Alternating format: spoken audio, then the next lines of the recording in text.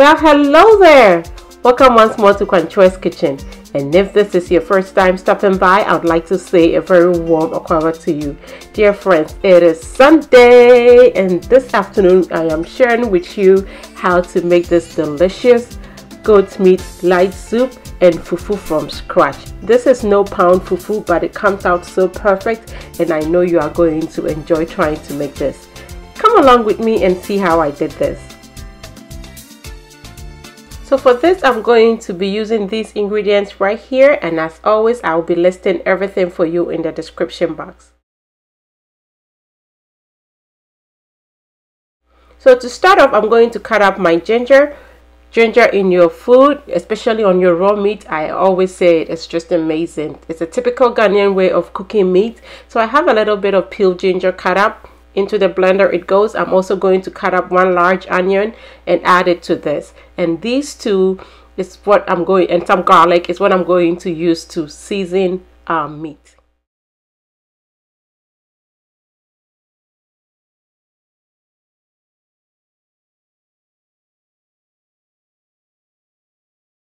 I would like to introduce some heat right away to my meat, so I'm going to add my 2 peppers right away, blend it with the onion and ginger, and that will go straight onto the meat. So before I blend, I'm going to go ahead and get my vegetables that I'll be using to make the soup ready. As you can see, I have some carrots and some squash in here as well. Yes, it's my good way of trying to sneak in some vegetables into the soup so my kids will eat, and they were none the wiser when this was done. So 2 large carrots is what I have already peeled. I've cut it up into the pot. It went with my half an onion and my tomatoes. I'm also going to cut up my squash, and this I learned from you right here, my beautiful family. Yes, I really read all your comments, and I am thankful to be here to share and learn from you. I've done this several times without making a video, and it is so good to use your squash in your soup, and I thought to share it with you here as well for those who don't know. So I've added enough water to help boil this, and I'm going to cover and bring this to a boil.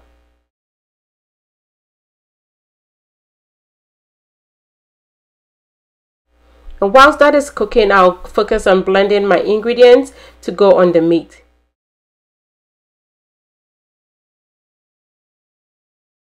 So I'm also going to add this pureed garlic to my meat. This is just blended and I freeze, so I freeze them in portions. So I just took 1 portion of that onto my meat. I've added my blended ingredients, rinsed out my blender. Of course, the lid has a lot, and I'm not going to let that be all that flavor. Go in there, and I'm going to now add in some salt, and of course this is always according to your taste. So here in this pot I have a little bit of every piece of goat's meat in here, so that can tell you that this soup can be assured to end up huge, very huge on flavor. We're not kidding here. And I'm just going to stir it up to make sure that our marinade and our salt gets coated on every part of it, and then we'll start cooking this.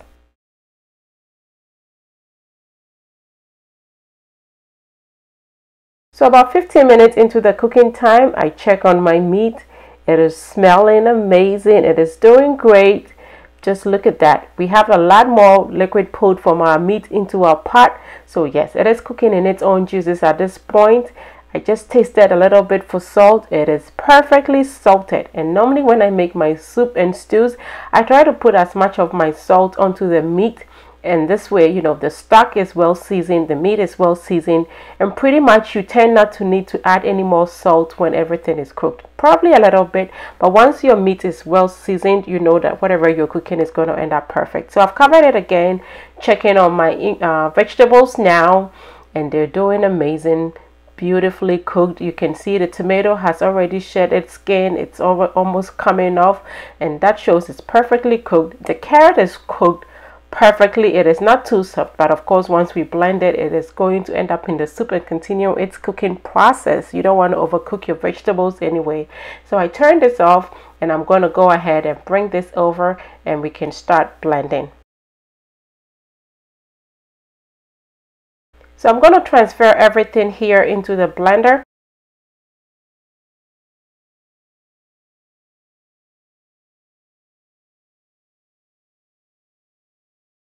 Yes, we are going to throw just a little bit of the rainbow here in our soup for sure. This ended up so good. I really hope you're able to incorporate more vegetables in your soup. And if there are any other tricky ways that you know, please share with me so I can do it for my picky little ones. Okay, thank you so much, family. And yes, when I said I'm going to put everything in the pot in the blender, I meant everything. So the stock goes in here as well, and that is the liquid I'm going to use to blend my ingredients. Cover and blend this.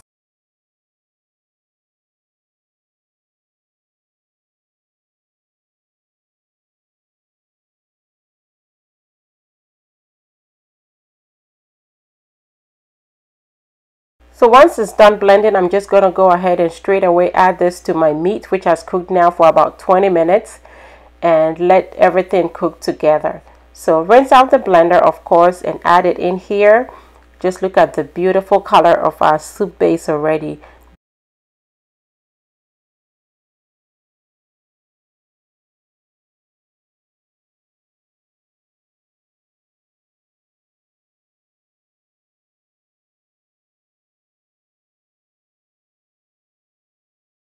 I have in this little container about a teaspoon of tomato paste. To this, I'm going to add some water and pour into my soup. And this is just going to help bring a little bit of redness into it. You don't necessarily need to add tomato paste. You can just make it just as it is and it's still going to end up perfect. So I'm going to cover my pot all the way to allow my soup to boil over, just like it's doing at this point. And now I'm just going to vent it and let our soup cook at the lowest setting until it thickens and our meat softens up.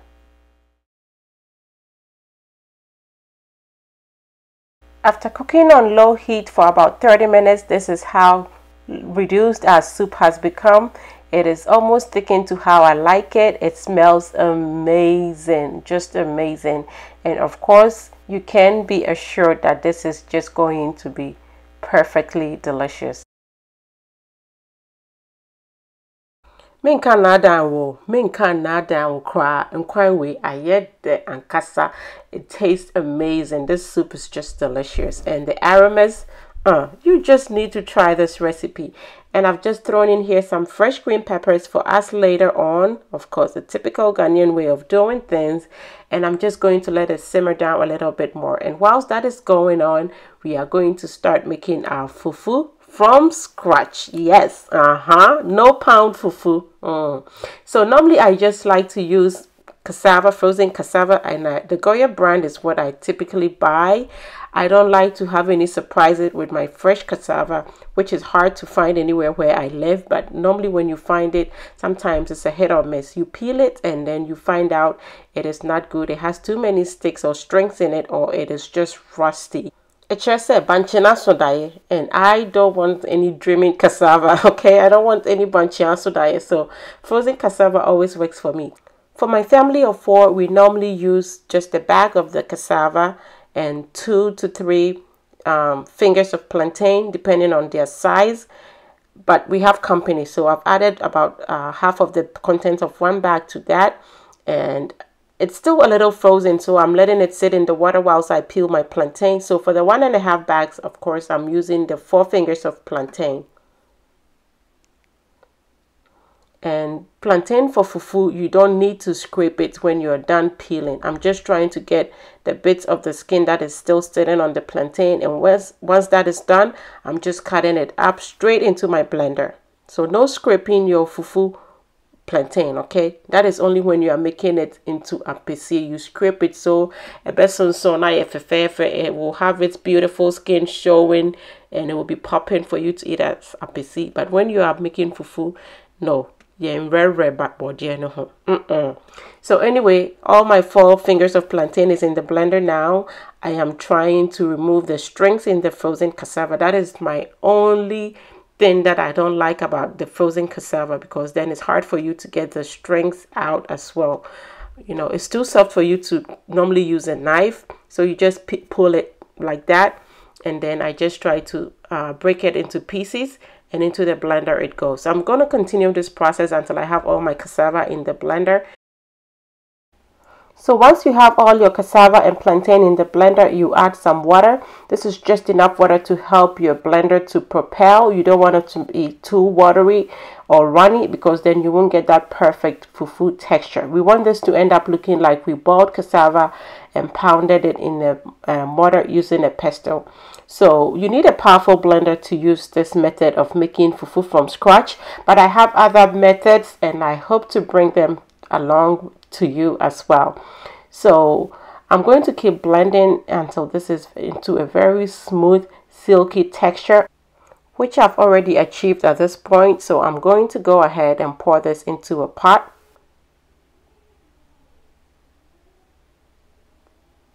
Very thick, as you can see. You want it to be as thick as you can get it, because then you can regulate the texture of your fufu. So now I'm rinsing it out. I'm rinsing out my blender with about another half cup of water in total.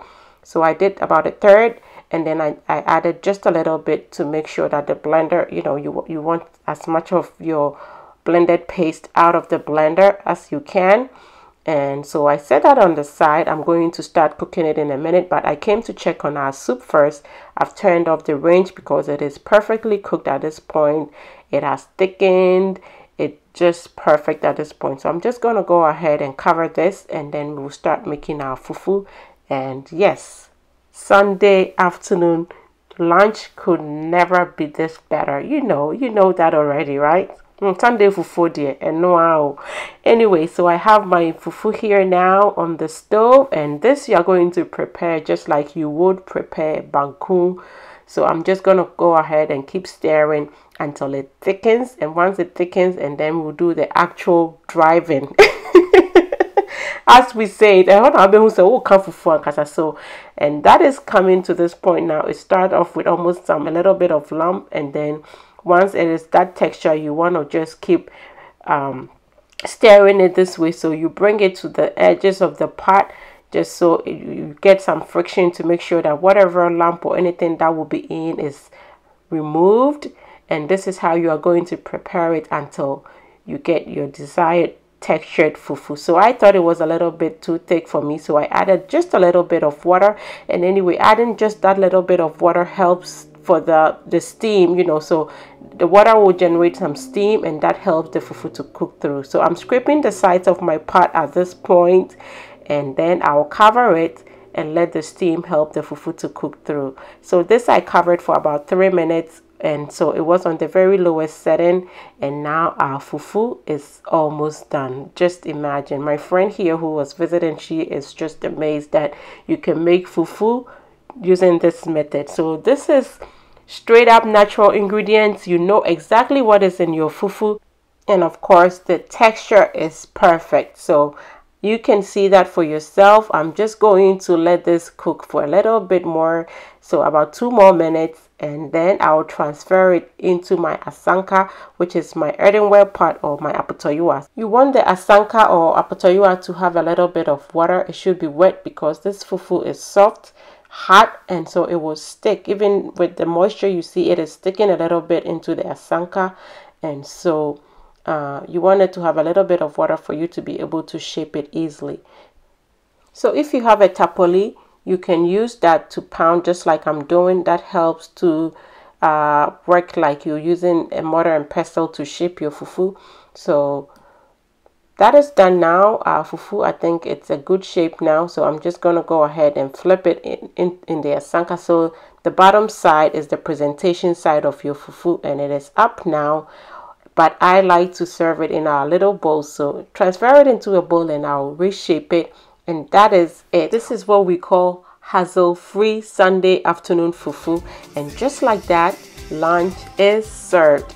I know, I wish I could have you here to join the family, but I really hope you try this recipe, or these recipes, I have to say.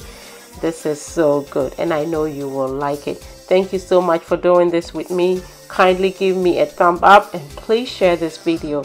If this is your first time watching me, my name is Kwanchua, and sharing simple, replicable family meals is my passion, and I hope this convinces you to stay. And until I come your way next time with something delicious, be loving, be kind, be happy.